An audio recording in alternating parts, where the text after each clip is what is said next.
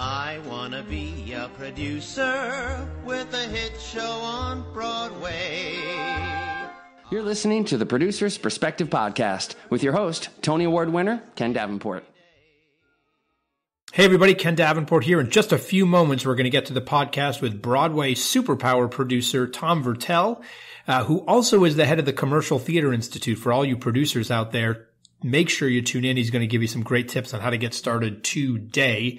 But before we do that, a reminder that this week's podcast is brought to you by Broadway Roulette. Broadway Roulette is the fun and easy way to see a Broadway show or many Broadway shows for one low flat price. So here's how it works. It's gamification, as we say in the marketing world, little buzzword there. So you pick the day, the number of tickets, you eliminate up to 6 shows you've already seen or don't want to see.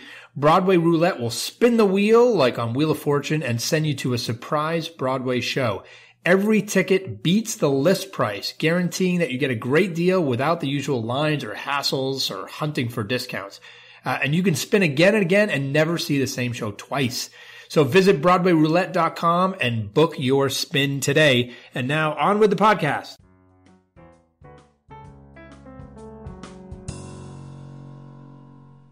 Hello, everybody. Welcome back to the Producer's Perspective Podcast. I am very excited to have today a true veteran producer on Broadway and off Broadway. Please welcome to the show multiple Tony Award winner, Broadway producer, Mr. Tom Viertel. Welcome, Tom.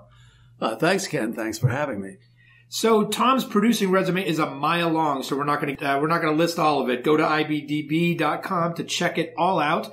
But with partners Richard Frankel and Steve Baruch, and we've had Richard on, we haven't had Steve on, so that must be next. But with those two guys, he's produced The Producers, Hairspray, Angels in America, Smokey Joe's, both the original and the revival, and we want to talk about that, and so many others. Also very active in the Broadway League, our trade association, including time on the Government Relations Committee, and with me on the Professional Development Committee.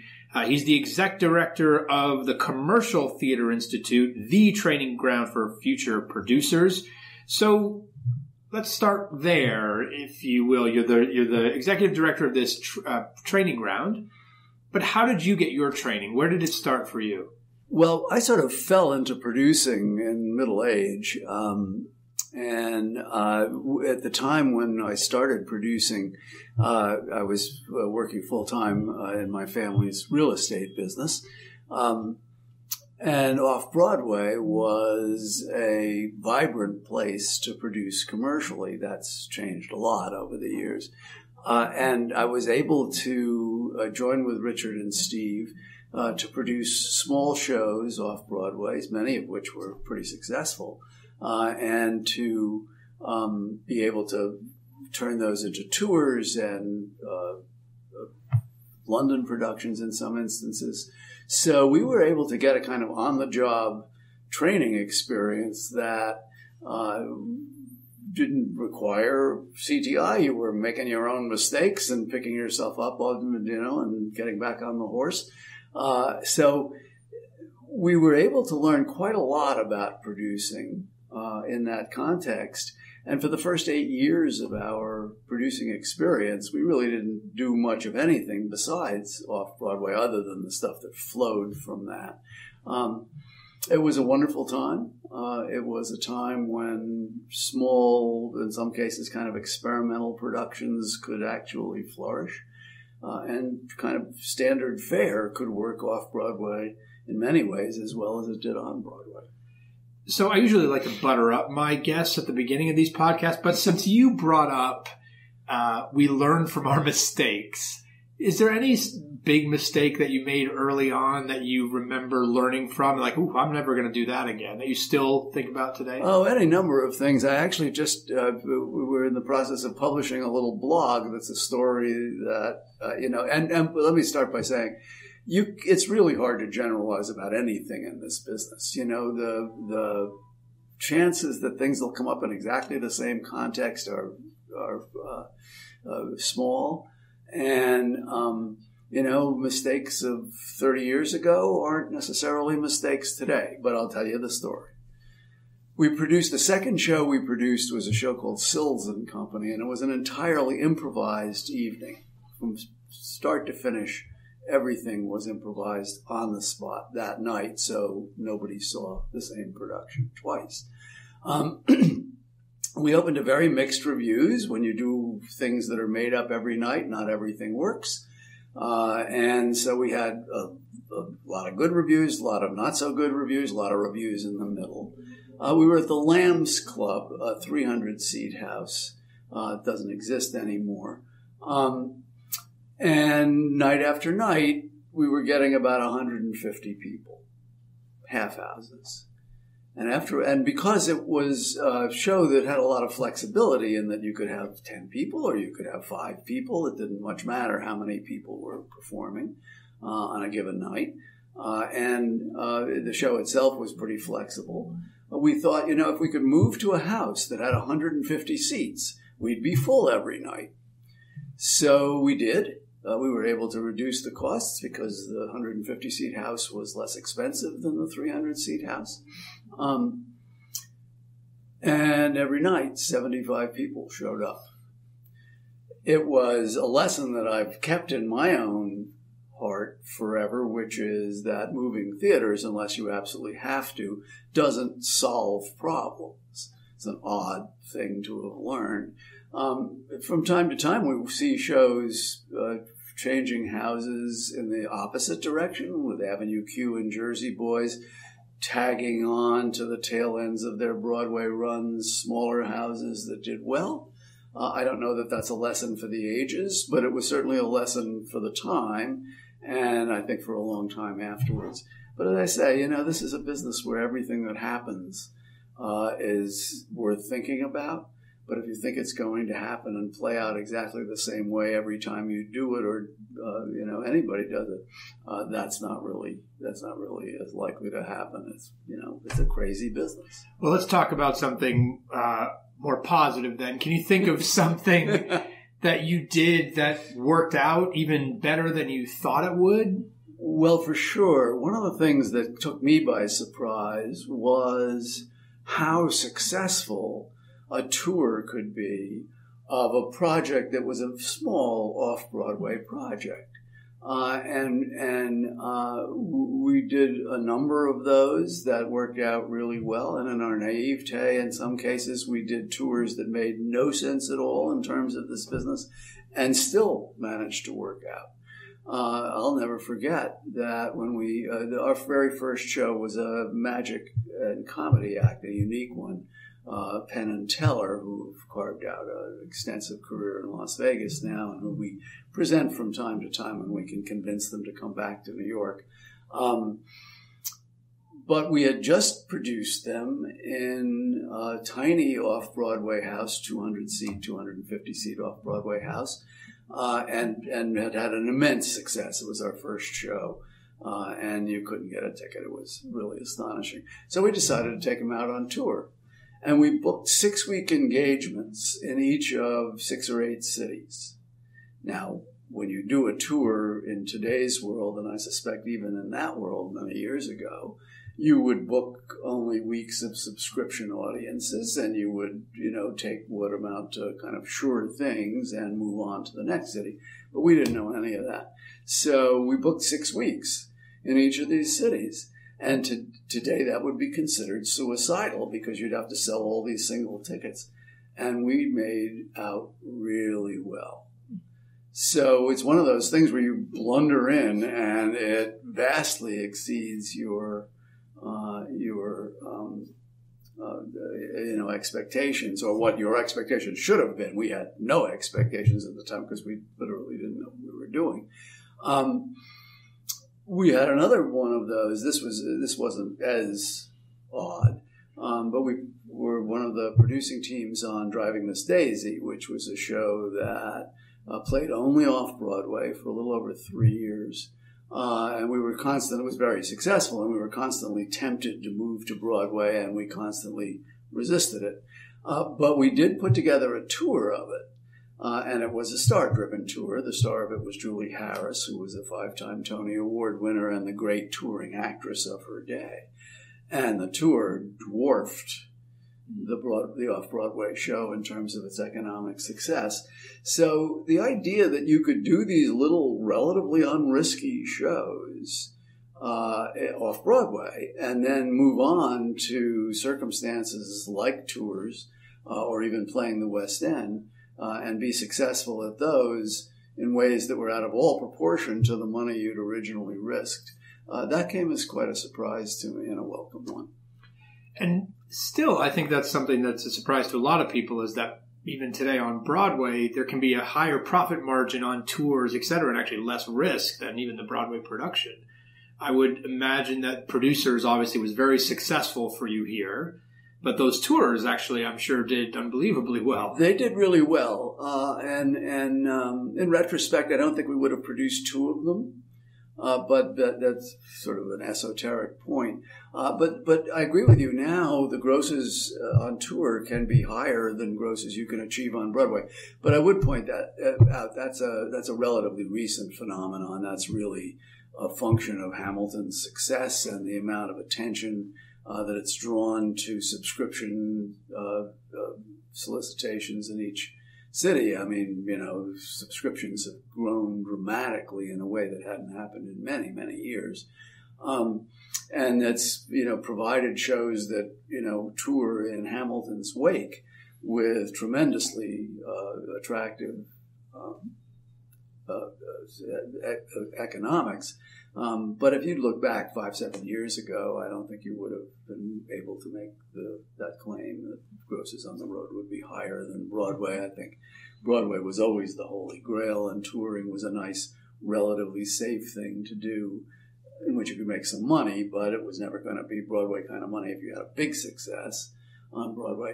That may not be true anymore, but we'll see how long that lasts. The touring world is very, very cyclical, and it's been through good times and bad times. You mentioned that you got your start, or you were in the real estate world before you started producing. You're not the only person I know that was in real estate before producing, or still is. What about being a real estate person makes you a good Broadway producer? Well, I don't necessarily think being in real estate makes you a great Broadway producer. I think I've always felt that picking the right project is what makes you a great Broadway producer.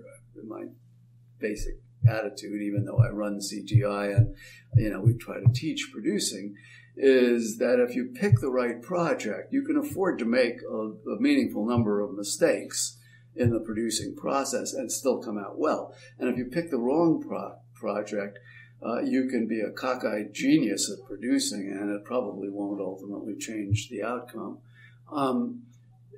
So I don't think they go hand in hand, but I do think that there's a familiarity with the process on a sort of deep level of creating a piece of real estate that you can rent or sell to creating a Broadway show.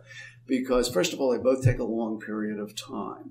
From the time you buy a piece of land, I'm assuming that, talking about what we did, which was to buy raw property and build buildings and then rent them and own them.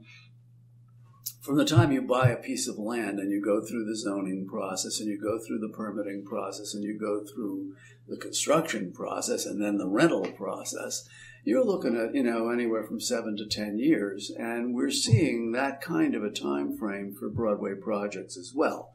So certainly understanding that this doesn't happen overnight, that's part of the similarity. The other thing, though, and I think the more important thing, is that when you're doing a real estate project, what you're doing is putting together a team of people or several teams of people, some of them creative architects and in some cases even engineers, and marketing people, some of them technicians, people who know how to build things, and kind of marrying them all into a team that understands what they're supposed to do, what their particular job is, how they work with others on the team, who the boss is, who's making the final decisions.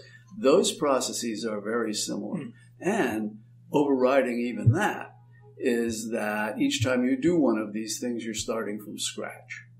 Whether it's an office building that's built on a piece of land that you bought, or whether it's a musical that's being made out of a movie, You're starting from scratch. The fact that your last project was successful or a failure may have an effect on how easy it is to do the next project, but it won't have an effect on the outcome of the next project. And so each one of these is start from scratch, build it, hope they'll come.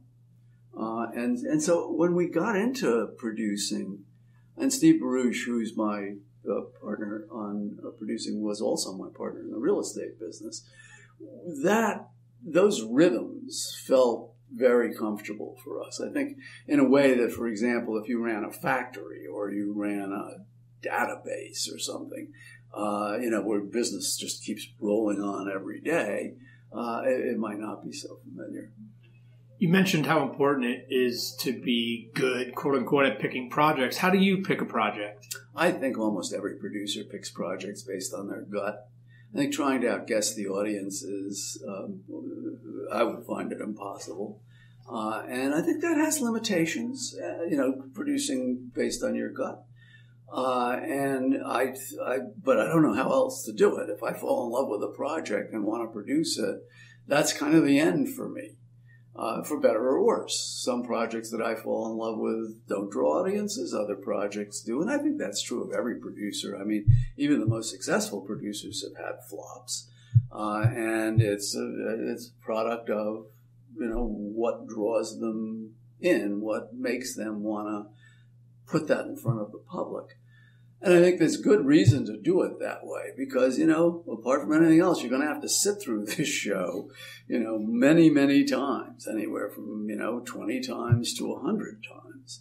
And if you don't like it, if you're trying to do it because you think others will like it, that process is both unbelievably painful and I think limits what you can contribute to it. If I'm in love with something and I see that something is standing in the way of making it all it can be, I can speak with some confidence to my creative team. If I have no idea why I'm producing it other than that I think it's a hot idea for an audience, whatever I say to the creative team might or might not help, but it would be just dumb luck if it did because my own affinity for the project doesn't bring me to a point of being able to say things that would actually make it better for the audience that I'm trying to outguess. Might make it better for me, but whether it'll make it better for anyone else is anyone's guess. And we've had projects like that, and it's a frustration. When projects that you're super passionate about don't draw audiences like you hope or expect, and the show closes, which unfortunately they all do, how do you pick yourself up from that? Do you go through a mourning process? We do this. We have a session at CTI, at the Commercial Theater Institute, that addresses this issue specifically. It's called the Flop House. And each year we bring together producers who've had a good deal of success to talk about the times when it didn't work. I think it really depends on a lot of different things, how you pick yourself up. I mean, we've had many projects that haven't fully worked.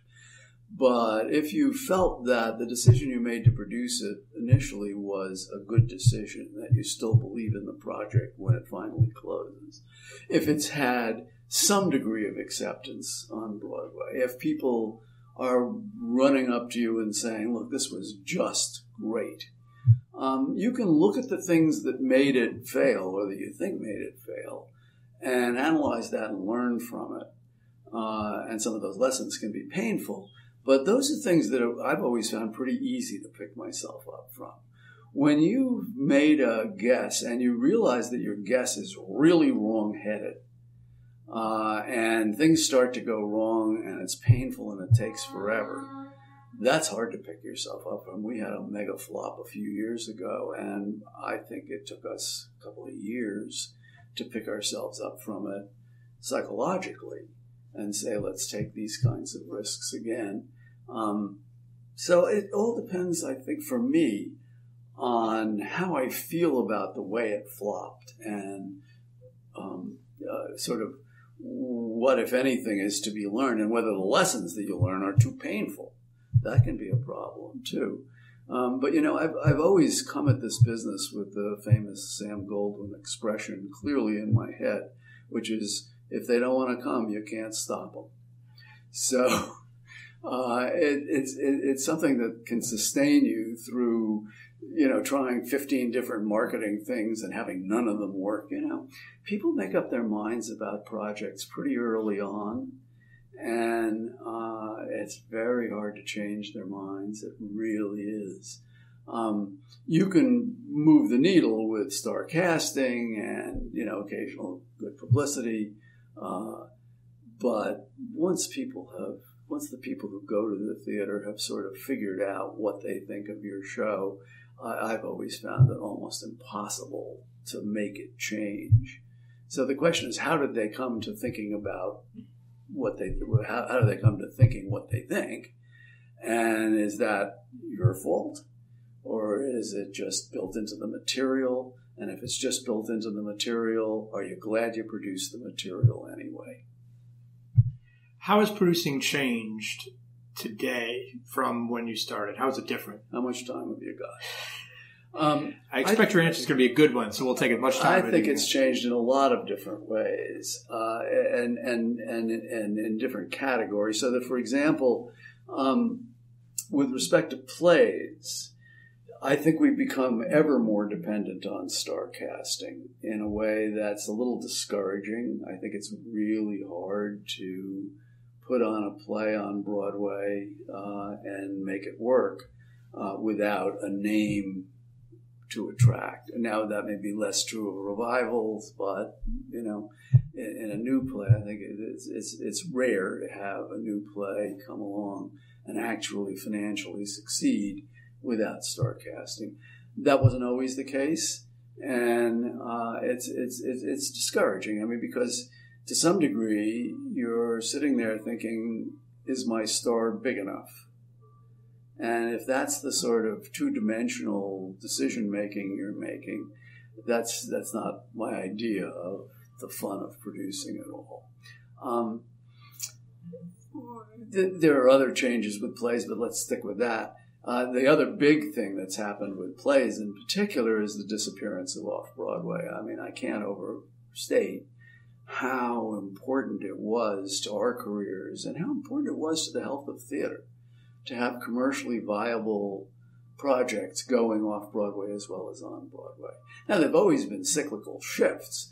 I mean, when we were producing off Broadway, people would come up to us and say, 10 years ago, this would have been on Broadway. And after we stopped producing on Broadway and with the occasional smaller project on Broadway, people would come up to us and, 10 years ago, this would have been off Broadway. So there is a cycle to it, but I don't think the cycle can be broken anymore. Apart from anything else, a lot of the off-Broadway theaters have disappeared. They're not theaters anymore. So there's almost no way to resurrect it. And there are structural issues that no one knows how to overcome off Broadway. Particularly with respect to advertising budgets, that I think just make it a hopeless case. And not having it there, I think, puts a certain number of projects, many of them plays, in an awkward position when you want to do a commercial production of them, because they really don't belong on Broadway. They're not big enough to hold a Broadway stage. And they just don't get produced as a result, or they get produced off Broadway and they fail. So that can be very frustrating. On the musical side, I think the biggest changes have been technological, both in terms of the way we create scenery and to some degree costumes. I had the kind of fun experience of going backstage at Phantom of the Opera the other night and seeing the costumes. And, they are a throwback to a technique that's virtually disappeared. They are so elaborate and so unbelievably heavy as a result. I mean, people, they're carrying 40 and 50-pound costumes around. But sets in particular have changed radically. I mean, virtually everything that appears on Broadway now is rendered through projections. I think if you needed to paint a piece of scenery with anything more elaborate than, paint, with just a flat paint, it would be hard to find scenic painters who could do the job. When I first came into the business, scenic painters were a whole world of people who could render these unbelievable sets, but their jobs have disappeared. The more meaningful part of the technological changes have taken place in terms of ticketing. and particularly in the last 3 or 4 years, where we've gotten the ability to create many, many more zones in a theater than we used to be able to create, and to price them with small differences as well as large differences to try to attract audiences of all different sorts and with all different economic circumstances. And the ability to change the pricing as you go along, depending on your success or failure, has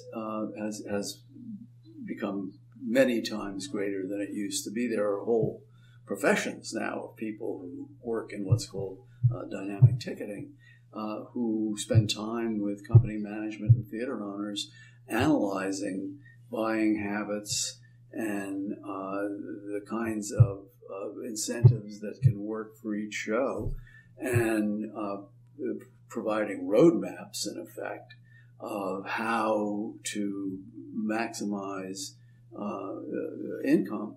I think that's been a huge help in terms of stabilizing quite a number of shows and magnifying the success of quite a number of other shows. Interestingly, I don't think every show on Broadway is yet using those techniques to the fullest. I think there's still room for growth. And of course, the data keeps growing. I mean, there's just more data all the time that you can utilize to make sound decisions. I think there's a perception out there that ticket prices are just increasing, and to some degree they are increasing, of course. But the complexity of what these folks do is far greater than that. They're adjusting prices both up and down to try to take advantage of buying habits that they see emerging on individual shows, and every show is different. So I think that's been an immense change. There are other changes that you could talk about. I think the change in the acting pool is really striking and interesting. We're seeing many more people of color in the acting pool for Broadway now, and it's being reflected on stages all over the place. I think we're seeing more highly trained people coming into our acting pool, people, because, maybe not when I started, but not that long before it, there was the Yale Drama School. And then there were a few other places you could go. And now there are incredible programs all over the country that are graduating actors who are remarkably not only gifted, but well-trained. So your choices in casting, I think, have become greater. And the last change I'll mention, because I literally could go on for hours about this, is the considerable change in the relationship between the not-for-profit sector and the commercial theater. The not-for-profit sector, for the most part, is relatively young. It's about 50 years old, which, can seem old to young people, but anything that falls within my lifetime is young. So virtually all the not-for-profit theaters that were in that first round of theaters started in the mid-'60s.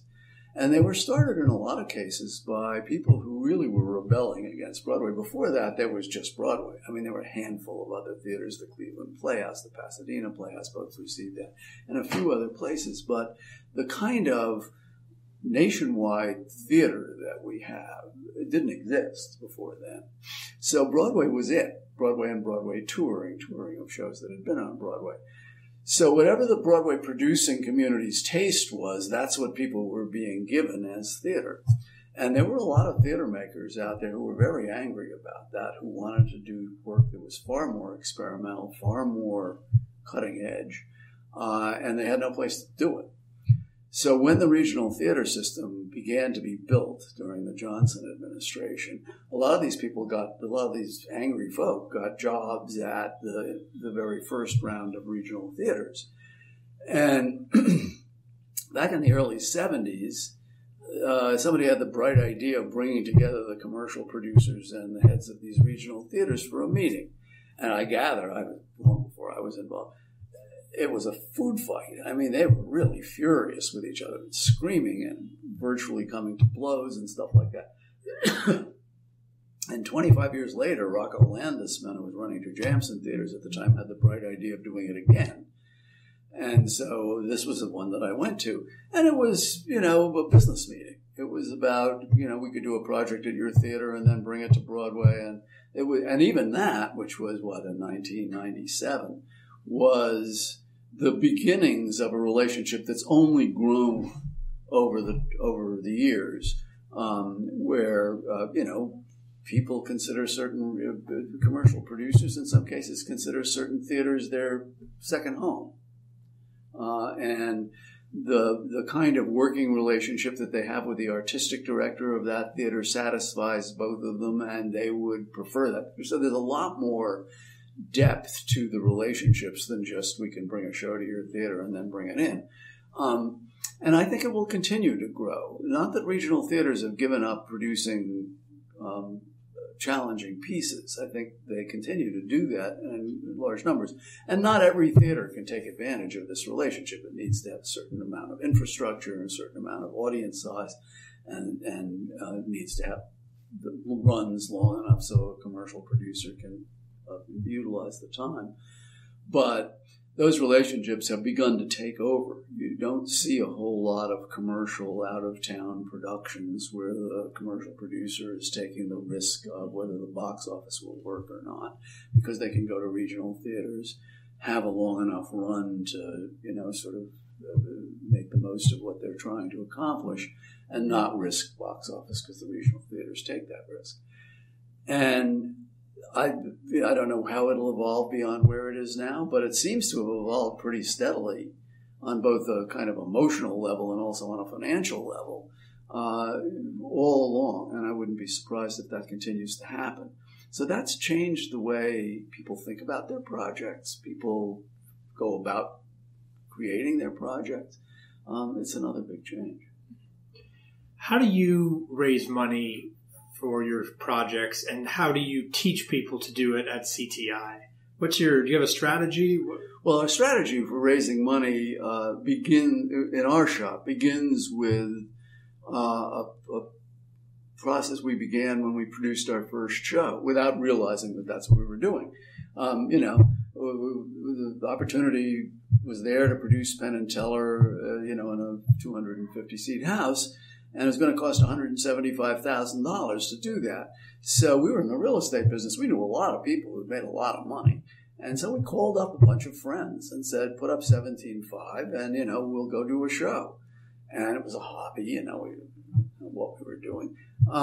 And that's what we did. So we began by getting what amounted to small investors. And as we went on doing it that way, calling our friends and calling our friends' friends and inviting them in, we began to build a quite sizable base of small investors, people who invest at less than a $25,000 level, which is sort of the minimum that most Broadway shows, not your show, but other shows tend to have. And by now we've, developed a list of these folks that approaches 1,000 people. And that allows us to raise meaningful amounts of money. I mean, from the $250,000 we put into a recent show that we didn't personally produce to well over $2 million that we put into shows in some cases that we did produce. That comes from a base of people who really don't think of themselves as regular theater investors, probably aren't investing with anyone else, and gives us a kind of an edge toward getting to capitalization. But the fact is that when you're doing a new musical for $15 million now, we don't have the capacity to raise that kind of money from small investors. So we go out, as everybody else does, to people who either raise money or contribute money at much higher levels and cobble together the rest of the funds. I've always thought it was a good idea to take on another, if not literally close to equal producing partner, or sometimes more than one, to get to these very high capitalizations. But fundamentally, we start with our small investors and move on to people who are regular investors in theater. And we teach that theory. We teach the theory of working together to CTI. We explain what we do. There isn't, as far as I know, anybody else who actually does it systematically, so I don't teach it as anything more than an option. This doesn't seem to be a technique. And I think, the things we do teach are how to ask for money, where to find investors, and how to steward your relationship with investors. I think stewardship is a very important word.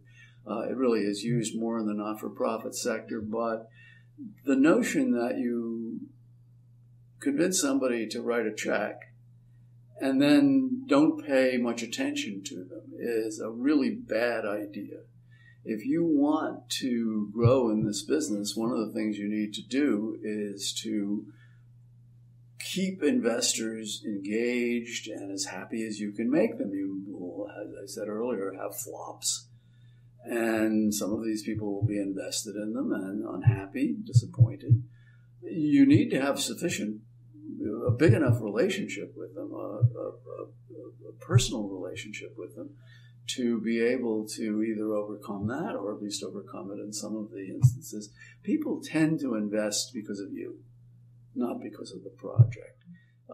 Occasionally you have a project that's so high profile, the producers, that, they are investing in the project.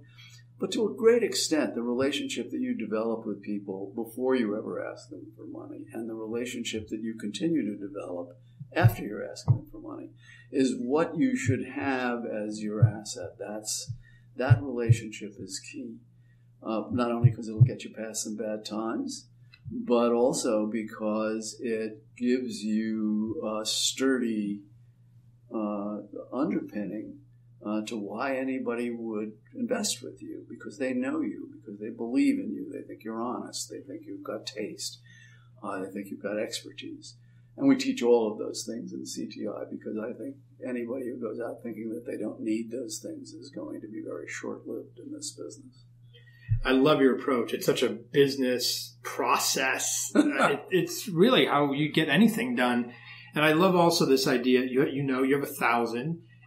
I find that it's about a numbers game. The more leads you have, the more sales you will make, right? A point David Mamet made very clearly in Gary Glenrock.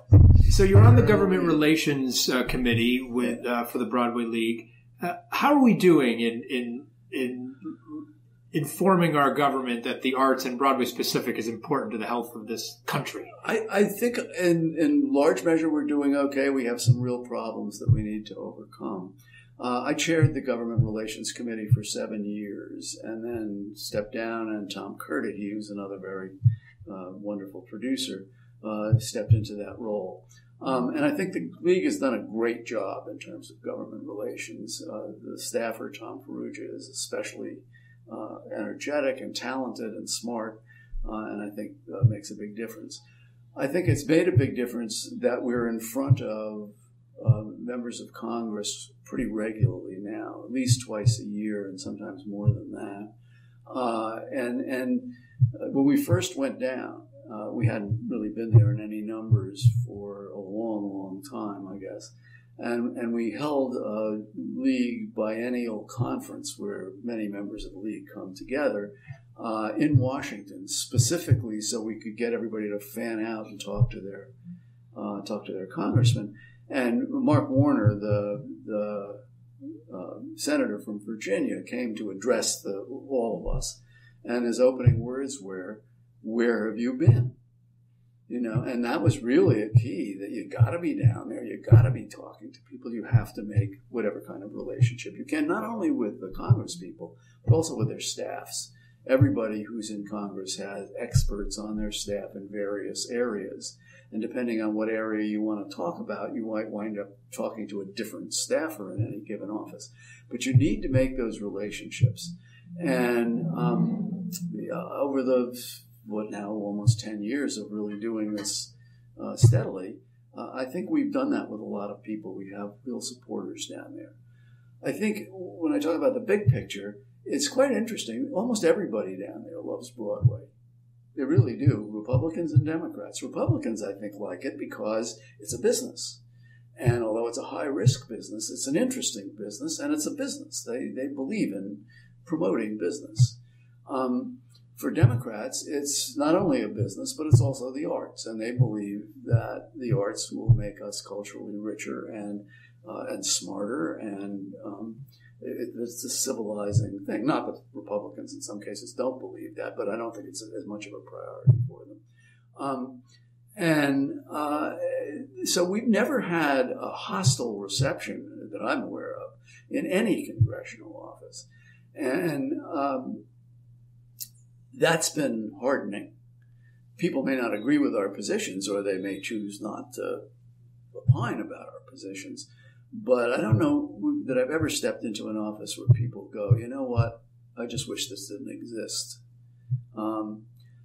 And then, you run into people, Congress people, who have children or grandchildren who want to be actors. And so they have a personal relationship to Broadway that surprised me in many cases. Orrin Hatch, who's a very conservative senator from Utah, writes music. And he's proud to tell you that he does. And that's his way of being interested in Broadway. So it's quite remarkable, I think, on this broad scale. Then we've had success. We've gotten ourselves into a position where we can now write off our initial costs in the first year of our operations, which eliminates something called phantom income, where people are receiving tax forms that show them having an income when they haven't actually gotten their money back yet. That's very irritating to investors, and actually turns some investors off so much that they don't invest. And we eliminated that. Took a long time to do it, but we did. We've had other successes as well, not only in the federal level, but in the state level, where we've gotten a law passed that allows producers to get a tax rebate from New York State for beginning tours in upstate New York. And that has made the 6 or 8 venues that are capable of beginning a tour far more popular than they were. They're all being used. Every slot that they have for that type of work is being taken. So we've had meaningful success. We are struggling now with a couple of fairly arcane issues. One to do with the pension funds that the unions that work on Broadway maintain, many of which are in very good shape, but one is not. And that's among several pension funds that are having difficulty that aren't in the Broadway world. And the Congress knows they have to solve this problem, but they don't agree at all about how to solve it. So those talks have been ongoing without much progress. And the other had to do with the implementation of the 20% tax break that private companies, LLCs, get or don't get, so that they can stay competitive with each other and with large public companies. And we have not gotten the ruling that we want on that from the Treasury Department, so we're going to have to go back to Congress and ask for a change in the law, and that'll probably take quite a while. It's a slow process, but a fun one. There's nothing more fun for me than walking in and meeting a congressperson or a senator. And I'm heartened by it, I have to say. I realize this isn't about theater, but you meet these people, and they're not dumb, and they're not mean. Their rhetoric comes off in ways frequently that's very alarming. But the actual people seem engaged and smart and willing to listen. And it gives me some hope for our government that I don't think I would otherwise have. I encourage everybody in the league to come and be part of this, because it'll change your attitude toward government. Okay, putting on your CTI hat, you are talking to, I don't know, maybe there are lots of people out there that want to be producers that aren't today. What's the first thing someone should do if they want to start producing? For my money, as I said, in the old days, you could start producing off Broadway. Now, the main choice that you have is to raise some money for somebody else's show and become what's called a co-producer. And as a co-producer, you'll probably be invited into some aspects of the business side of the show. Some producers are more welcoming than others, and what they're willing to talk to you about in meetings is pretty circumscribed, so you can learn a little something. But nothing like what we were able to learn in our early days off Broadway. And that's why I think CTI has become so much more important, because it's the only systematic way to learn about producing. Nothing will teach you like doing it, for sure, but this will give you a pretty comprehensive education in it. We generally ask people and encourage people to start with what's called a 3-day intensive. It takes place on Friday, Saturday, and Sunday. This year it's March 1st to 3rd, right here in Midtown. And it covers virtually all the really important aspects of producing over that 3-day period. And we have some fun with it as well. And then I think, we have a number of other courses, including a 14-week course that meets every Monday night for 14 weeks to go into many of those topics and some other topics in a more detailed way. The sessions are longer, and there's a lot of time for Q&A. And then we have a 3-day session up at the Eugene O'Neill Theater Center, which is something we should talk about for a minute. The O'Neill is a creative think tank, basically. It originates projects that haven't been produced before and gives them workshop periods of time. It's an open submissions process, so anybody can submit a script. And the CTI session takes place at the height of the O'Neill season, when musicals and plays are being workshopped at the same time, and it's a session specifically devoted to creative producing, to the producer's creative input, and to creating marketing campaigns that will sell the show, because that's the other area where producers really can be creative or be part of the creative process. And then we have a lot of one-off projects we're doing tomorrow. We're doing a one-day session on the vocabulary of producing. So we'll have people from a number of walks of the theater life, from technical people to producers to general managers, who will define terms that they use that might not be familiar to everybody in the community, so that when people are listening to discussions or arguments or negotiating a contract, they at least know what these terms that aren't in general use mean. One of the things that I do that we haven't talked about is that I'm the chair of the board at the O'Neill Center. The O'Neill Center is in Waterford, Connecticut. It's right next to New London. So it's pretty far up the line, and it's right on the coast. O'Neill is literally on the water, so it's a gorgeous property. And it does a lot of different things. It workshops new plays and musicals. We get about 1,500 play scripts and about 300 musical scripts each year. We choose 8 plays and 3 musicals to workshop. Each one of these programs has its own artistic director, so it's quite a lot of different sets of thinking that go into it. We have a school that operates year-round that is an intensive in theater for college-age kids. They come from their own schools to us for either the fall term or the spring term, and we have a summer school as well. And they dive into theater and nothing else. They take no other kinds of courses, and they all have to do everything. They all have to write. They all have to direct, act, design. In the case of our musical theater program, they have to learn how to compose and choreograph. So and obviously you can't teach somebody how to be a world-class choreographer in 14 weeks, but you can teach them what the elements of it are and what the things to understand about it that are most important are. So these programs have jump-started careers because they're so intense. And often they interact with each other. In addition, we do a program in puppetry, one of the largest in the country. We do a program in cabaret, and we do a program that's our critics conference, which is run by Chris Jones, who's the chief critic in Chicago. And arts journalists come and write reviews of everything that's done. We've never shown to anybody but that class, but it is the only arts journalism conference of its kind in America. So the O'Neill's done a lot of different things. We have a program in Moscow. So it does a lot of different things, but none of them involve producing whole shows with costumes and sets. They involve the launching. We call ourselves the launch pad of American theater.